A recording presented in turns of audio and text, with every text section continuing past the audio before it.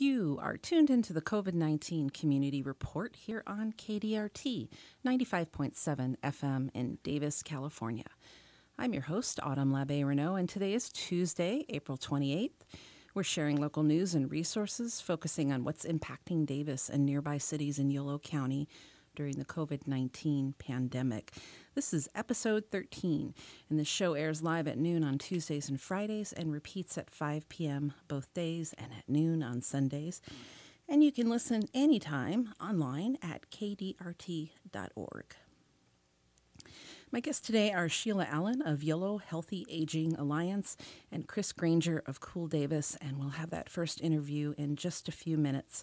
This Friday, May 1st, Congressman John Garamendi will be back with us again with updates from Washington. Recently, I interviewed Yolo County Supervisor Don Saylor, and something he posted on Facebook yesterday struck a chord with me. It felt like a good update. So these are his words. As of this morning, 161 Yolo County residents have been confirmed to have COVID-19. Of course, we know that there are more cases of the virus that have not been tested or confirmed. Of our 220,000 residents countywide, we've conducted 1,803 tests. Of the 161 confirmed cases, 14 people have perished, and 9 of those deaths are associated with the outbreak at the Stolwood Nursing Facility in Woodland. Great attention is being directed to support the residents and staff of that facility, and this side note is mine. As of this morning, deaths had risen to 16, with 11 of those at Stolwood. It's a sad situation. 270 homeless individuals are sheltering in place in individual motel rooms across the county. They're receiving health and social service support, and there is an incredible network of volunteer efforts and people stepping up outside their usual roles to give help where it is needed. The shelter-in-place order remains in effect until May 1st, and we all need to continue to do our part. We've had our county-wide shelter-in-place order in full effect since March 18th, with some earlier measures beginning on March 10th, so that's a bit more than 2 complete 14-day incubation periods. This week, the Board of Supervisors for Yolo County will consider the Yolo County Health Officer's Roadmap to Recovery that outlines possible modifications to the order and the conditions that would drive those modifications. And we can expect that things to continue changing from here on out. We are far from finished with this, and the virus is far from finished with us. Stay safe. Thank you, Don. Again, that update was from Yolo County Supervisor Don Saylor. And just a reminder that as of yesterday, April 27th, face coverings are now mandatory in Yolo County when conducting any business in public, although not when exercising, so long as social distancing is maintained. Again, everything's changing daily. Find out more at yolocounty.org. They have the COVID-19 dashboard there and also the Road to Recovery link. And in other news from our elected officials, tomorrow, April 29th, Senator Bill Dodd, a Democrat of Napa, will host a virtual town hall meeting at 6 p.m. to discuss the public health and economic impacts of the coronavirus pandemic. He'll be joined by Dr. Karen Smith, who's the former director of the California Department of Public Health, and also by a representative from the Napa-Sonoma Small Business Development Center. There'll be presentations and then Q&A from listeners and viewers. You can get a live stream of the audio at ksvy.org or listen live locally on KSVY 91.3. That's in Napa. You can catch the video on YouTube on Sonoma TV's channel. You can email questions to townhall@ksvy.org, or you can call them in to 707-933-9133. Shout out to our fellow community media outlets, KSVY and Sonoma TV. And I'm working on getting Senator Dodd booked on the show, so hopefully we'll get to hear from him directly soon. Let's take a minute for music before our first call.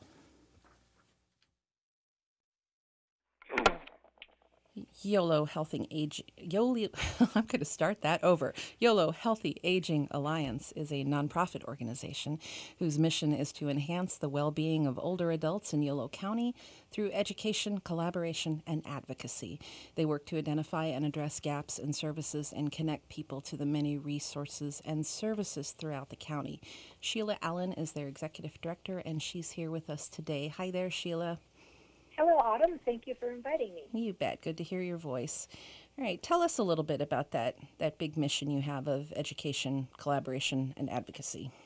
Yeah, well, we started with our 10-year anniversary, and we started because there was an identified need, especially for a unified voice for older adults in Yolo County, and we did an assessment about what was needed, and so we came up with these three major categories for our mission statement, and that's how we implement our programming. So we have educational programming that we do for the communities, that we work with, like the Alzheimer's Association. We have town hall meetings.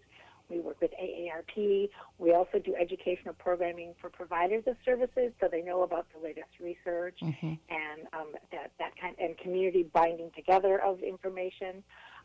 The next area is collaboration, and we found that we thought there were a lot of services in the community, and when we started, we had 10 different organizations that provided services to older adults in Yolo County, and now we have 97 different organizations that all provide services. So now we know about them, so we can help to let the community know about them, and for each organization to know about the others. So if you go to Meals on Wheels, their coordinator knows, well, you're isolated at home. Well, I know about the library home delivery program, and I know about the phone, how to get a phone with bigger dials on it. They know about each other and can refer. And then advocacy is really the voice. So we have a group of older adults who are our senior advocates, and they look at local, regional, state, and national issues and provide some input on that kind of thing. So those are our three main things that we do. That's an amazing level of growth in 10 years. That's pretty phenomenal. Yeah. So COVID-19 impacted your organization right out of the starting gate, because I know you had your annual benefit dinner scheduled right around the time that everything shut down. So tell us about that. Yeah, we were scheduled for our 10th anniversary, as I've already mentioned, and then we also have an annual Senior Superstar Award ceremony. So this is our, we are a nonprofit, and so this is where we get our biggest influx of funding for the year is through our annual fundraiser. And because of the need to shelter in place, and in particular for this population of older adults, we needed to postpone that right away. So we have rescheduled it to October 4th and have decided that it's October 4th no matter what. We will figure out a virtual way if that's the safe way to do it, because we are very interested in making sure that people are safe and healthy. Yeah. Or we might have some modified in person. We'll just have to wait and see in October. Right. It's really hard to project that far out, but when you're planning events, I get that. Yeah, I know. So those you advocate for are they're among the most at risk for contracting the virus. How has the organization adapted to serve them during this time? Well, we asked our older adults to please shelter in place and stay home. First, they will likely be the very last to be released and have it be safe for them to be out in the community. So we knew right away we needed to do something to address their isolation and also their need to still be connected to programs, services, and to people, as all humans need to be connected. So we, by March 30th, launched a new program called Phone Friends for Seniors. And the way that we implemented that is that we asked for community volunteers, which people, Yolo County is so awesome about stepping up. So we had a nice group of volunteers right away who were ready to make the phone calls. And we were able to identify older adults who were lonely or isolated. Either they directly referred themselves, or we did work with some of our partner those 97 different organizations to say, hey, if you know of anybody who could use a phone friend. I tell my people during the orientation, the volunteers, that we're not asking them to be a therapist or to be a nurse. We're asking them to be a friend. Right. So we ask them that to start with, they would please anticipate calling each day, but then they can work out with their friend what feels right. Some people are still calling every day. Like I call my mom in Wisconsin every day to make sure she's okay and what she did and what the weather was like. And some people call once a week. And some of the calls are just a 5-minute check, and some of them are 2-hour calls. Right. So it really depends on the need. And then while they're talking with them, if they identify a need that the person has, then I give them a list of home-delivered food options, both grocery stores and restaurants, and also home-delivered medication. So the two of them can kind of, as friends would, hey, I know about this if you want to try it. Right. And then if there's anything, any higher level that they need, then the volunteer lets me know, and then I go ahead and help to coordinate and get them connected to the right program or service. So it's a wellness check, but it goes beyond that too. Yeah, into friendship. Exactly. That's really nice.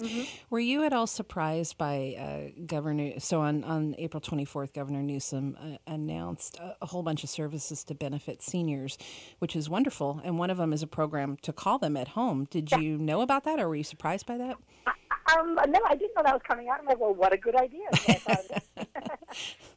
Let them know, hey, in Yolo County, we're already doing that. Yeah, since that time, I've had opportunities to talk to people at the state about it. So they're like, oh, that's great. So I think it's totally fine to have that. They are really focusing on areas that don't have local call programs. Right. So there's a little bit more of that. And it's totally fine if people in Yolo County volunteer for that or volunteer for ours or get calls either way. I think that there's plenty of people who are stuck in their house and would like somebody to talk to. So Sure. there's plenty to go around. I don't mind at all. Good idea, Governor Newsom.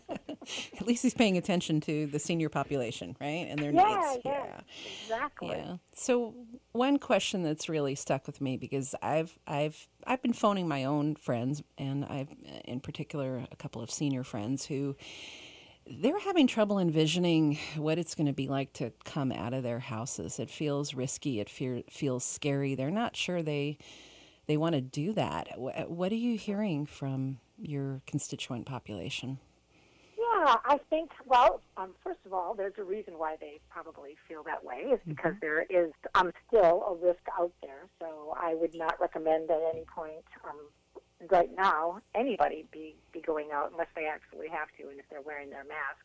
But as we get to the point where it is safe or there's less chance for community acquisition of the virus and people are universally using their masks when they're out, it's gonna take a while. So I could totally understand somebody's apprehension about going out. So I had to hang up on they didn't know I was there, but I was watching the Board of Supervisors were just discussing their roadmap to recovery, and they're really talking about a stepwise approach. So I think that will give people confidence to know that, we're doing this step and then we do a check. Did that work? Is there suddenly an increase in infections, or are we okay? Well, now we're going to take this step.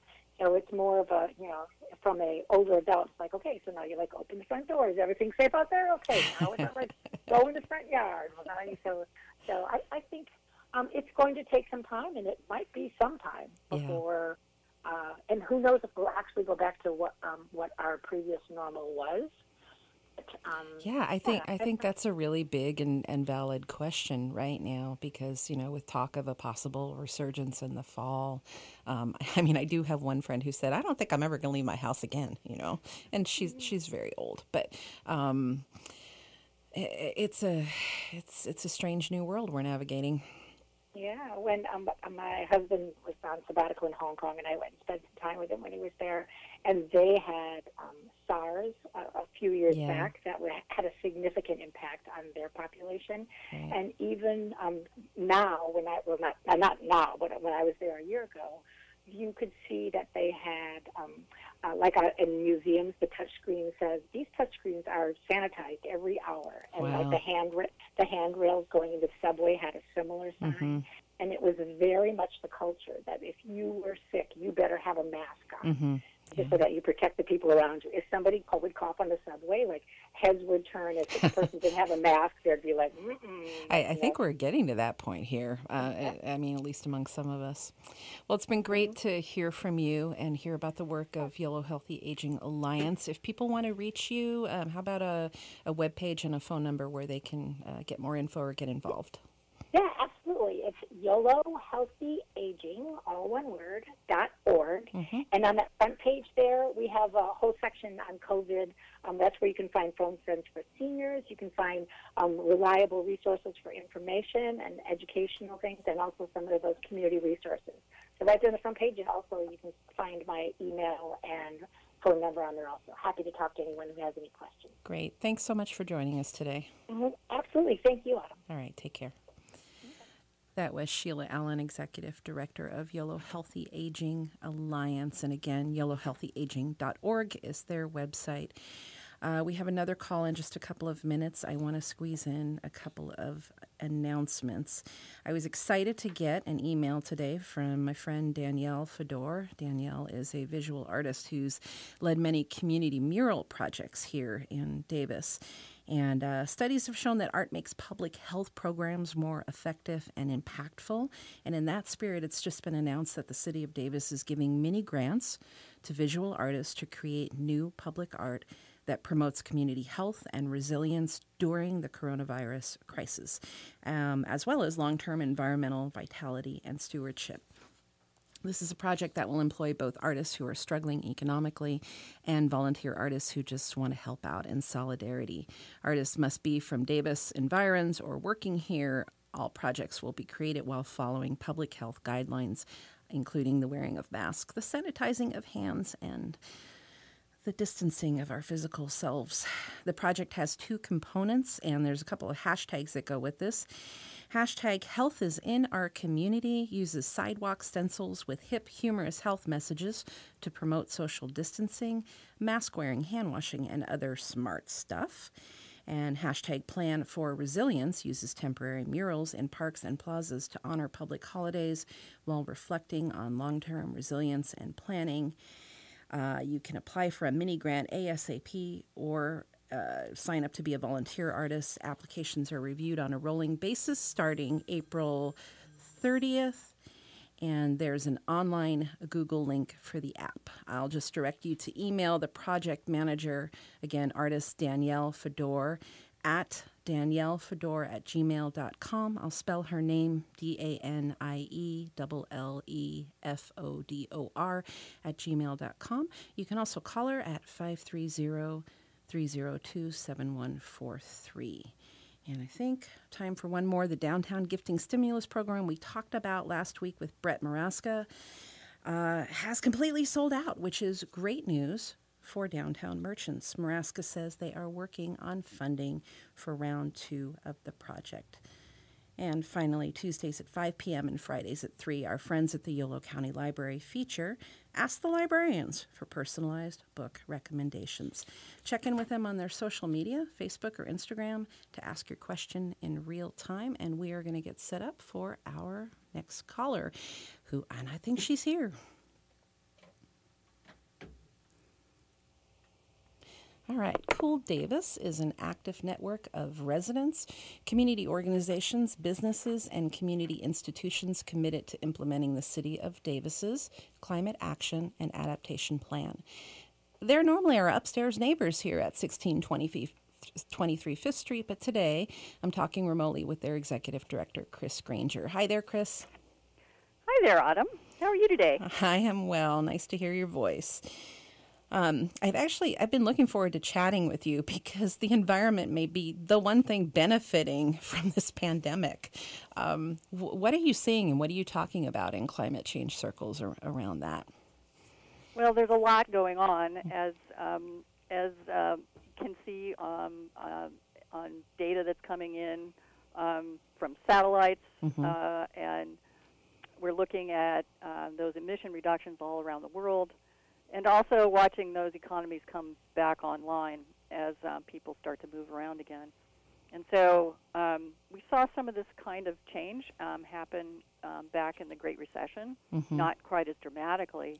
And so what it's shown us is that sort of temporary reality of when we do make major changes in our lifestyles, how much control we really do have over impacts on the environment.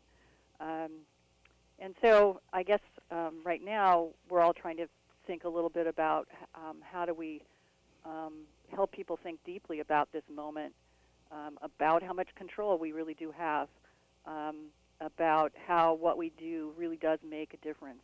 And I think that that's something that we're all learning about as we've hunkered down in our homes or out in the community doing important work to keep our community safe.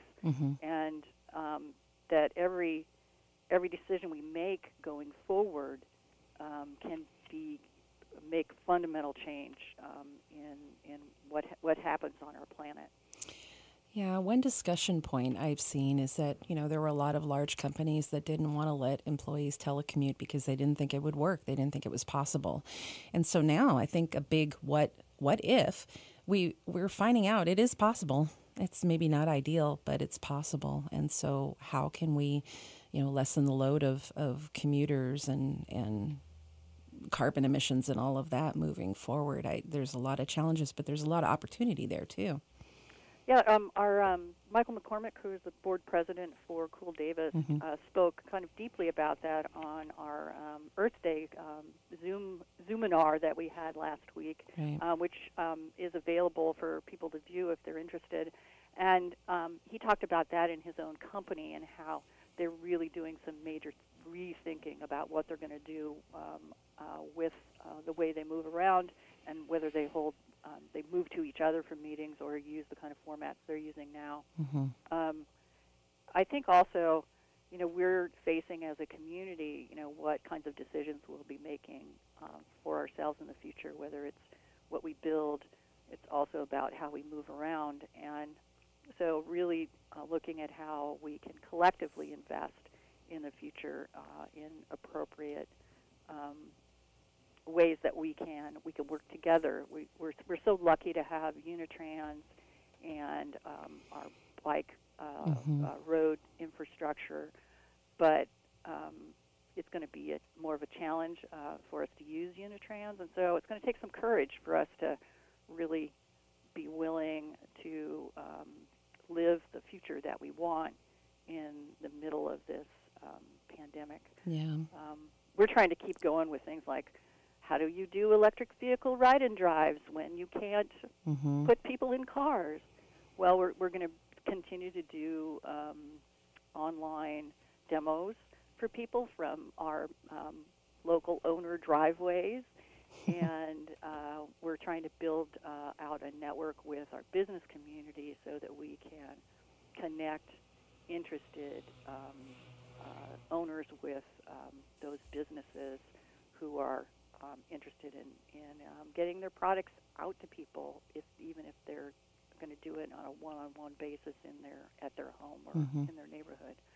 So it's complicated, but I think this moment kind of reminds us about how important it is, the work that we've been trying to move our community forward in. Right. And Cool Davis has not been sitting still during this. I know you've had a busy few weeks. You mentioned the Earth Day Zoominar, but there was also the Sing Out that you took part in, and I know you've started a vlog. So tell us more about your COVID-19 activities. Yeah, well, the vlog is kind of interesting because it's actually something we had been thinking we wanted to do, but it didn't seem as maybe important as actually our person-to-person kind of contact that we do helping households. But what we did is launch a video blog. We have a new Cool Davis YouTube channel called Live Cool Davis, and we're focusing right now on energy conservation and energy efficiency because we think, we've all moved all of our office work to home. Our kids are home from school. Everybody, all of that energy use that used to be in a business and used to be at the school is now in our home. I feel you. Our utility bills are all going up. And so, luckily it's spring and was cool, but now it's gotten hot. Yeah. We're all going to be facing some increased utility bills. And so we're doing some advising on different simple things you can do to cut your utility bills and also how to analyze them and also what kind of rebates and other things are out there. And for those who were thinking about, getting solar and working, or maybe they're going to need to replace their heating and cooling systems, we're trying to provide them with appropriate advice and point them at our materials that help with that kind of decision making. Because it's not that it's hard right now to think about major activities like that in your home, but planning them is something you can do right now. Right.